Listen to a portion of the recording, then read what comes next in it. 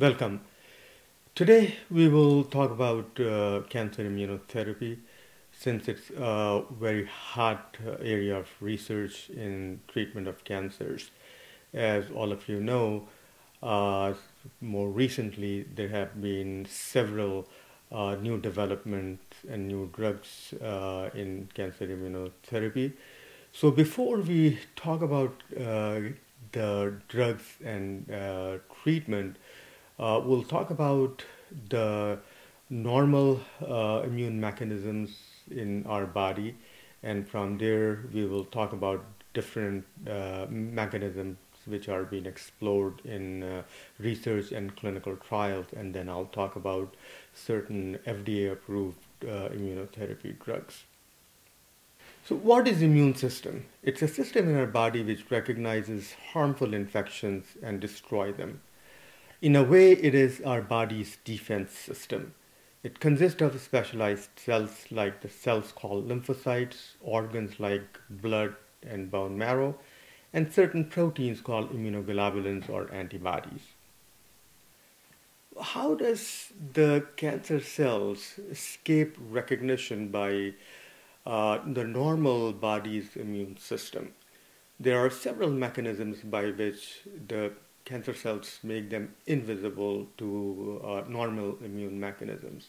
One of which is reduction in certain proteins on the surface of the cancer cells, which makes it really hard for the immune system to detect them. Other system is to express certain proteins on their surface that can then turn off the immune cells. The cancer cells also can induce cells in the surrounding environment, which is called the microenvironment, to release certain substances which suppresses the normal immune responses and then promote tumor cell proliferation and survival.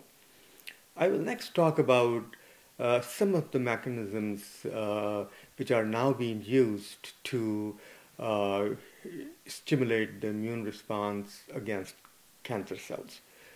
One of the most important area of research is the immune checkpoint modulators.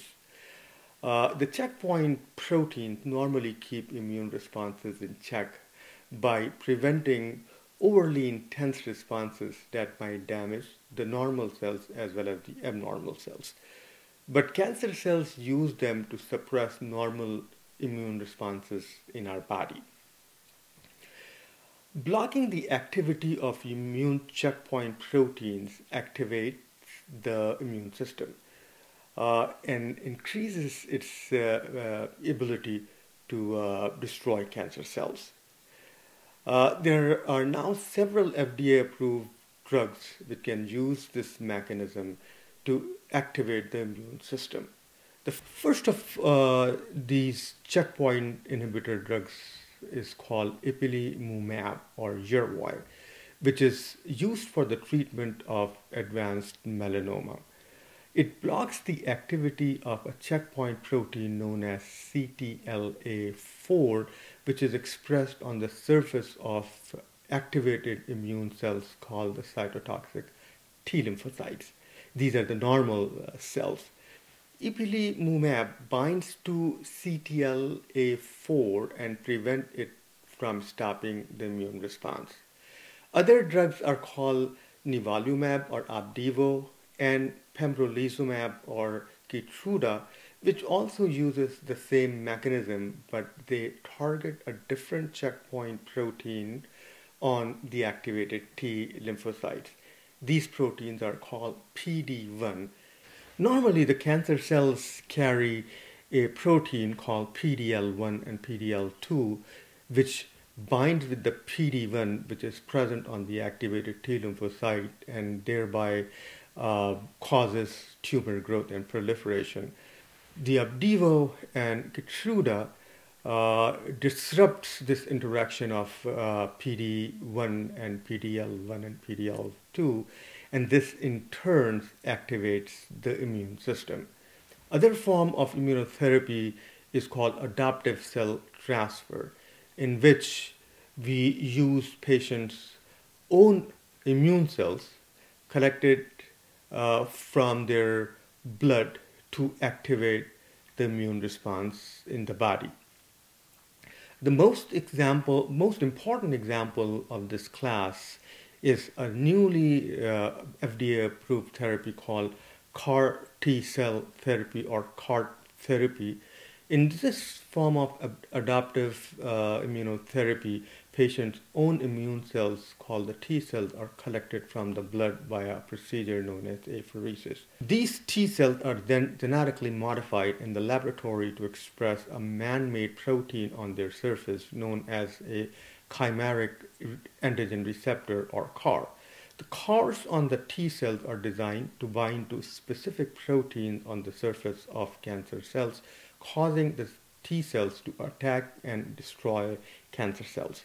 This process also spurs the production of other T cells in the body capable of targeting cancer cells. After the immune cells are collected and are engineered to express a CAR, they are then grown in the laboratory until there are hundreds of millions of them. When they are ready to be given to the patients are first admitted to the hospital. They first receive chemotherapy and other drugs that depletes the body of the existing T cells. The entire batch of CAR T cell is then subsequently infused into the body as a single dose. These CAR cell therapies are now FDA approved. There is a treatment called Kymriah for children and adolescents with acute lymphoblastic leukemia, which has recurred after standard treatments. And the other CAR cell therapy is for adults with advanced lymphomas, and it's called Yescarta.